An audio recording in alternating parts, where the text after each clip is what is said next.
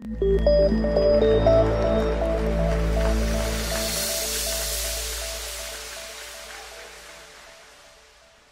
comes to mind when you hear the word robot? Is it Arnold Schwarzenegger in Terminator? Or Bender from Futurama? Or maybe it's the depressed robot Marvin from Hitchhiker's Guide to the Galaxy. My dad is a math professor, and my mom opened her own educational toy store. On Sundays, she would take me to the local science center, where, for me, the robot exhibits were always the highlight. There, I grew to view robots as exciting, helpful, and even friendly. But as I grew older, I realized that not everyone viewed robots the same as me. Many viewed them as job stealers, or even just soulless killers like the Terminator. Now, I'm a PhD student at Georgia Tech, where my research lies in exploring the possibilities for human-robot interactions that create new opportunities for humans and robots alike. My current project is on creating positive artist-robot relationships through graffiti art. Why art, you may ask? Art is a time-worn form of human expression and connection, and creating a robot that can render an artist's vision accurately is hard. The question I always get is, can an AI generate artwork on its own, replacing the human artist? It turns out it's actually pretty difficult to get a robot to paint well without a human telling it what to do. For example, when we tried to turn internet images into paintings, the pixel-perfect corners turned into sloppy curves. The stroke ordering was nonsensical, and the speeds and thicknesses were all wrong. Instead, we actually record our human artist spray painting, then imitate their motions on the robot. Over the past few months, we are now also learning that cooperation goes both ways.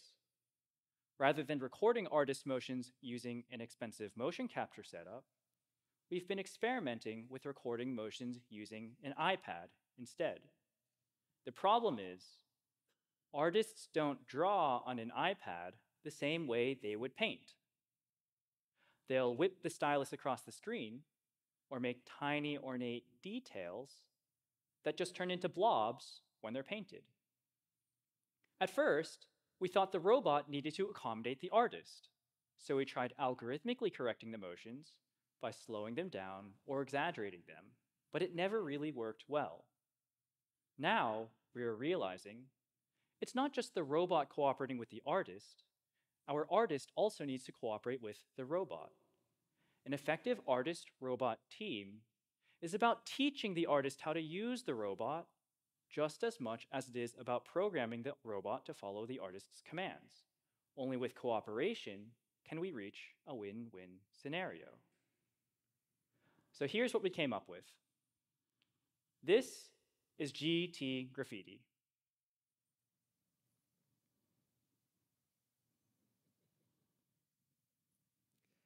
Here you can see that our robot consists of a module in the center that holds the spray paint can.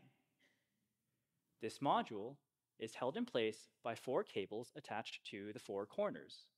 So by pulling on these cables, we can move the spray paint can around.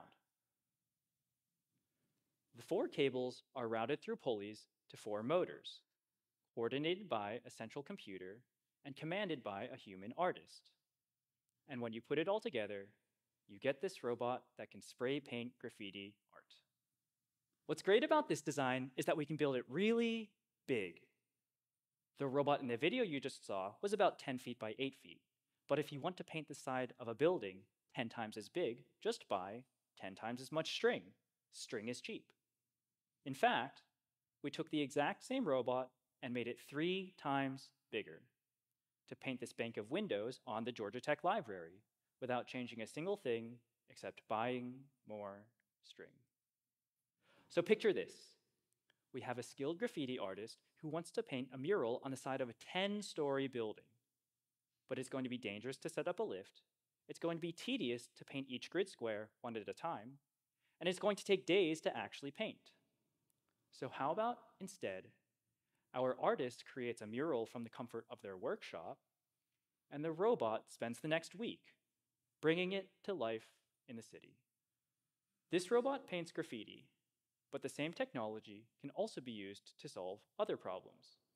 For example, we applied the same cable robot to a vertical hydroponic farm, where the spray paint can is replaced by a camera to image a wall of lettuce.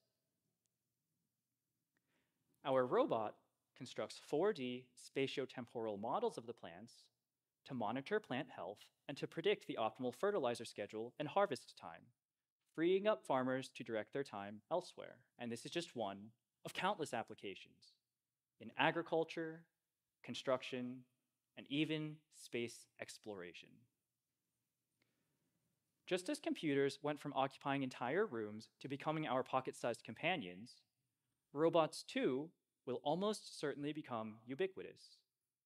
Logically, robot literacy will be just as important to the next generation as computer literacy is today. So the next time you're looking for something to do on a Sunday, with your kids, your nieces, or your grandchildren, consider visiting your local science center.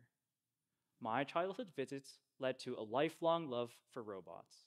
So who knows what a trip like that could lead to for them. Thank you.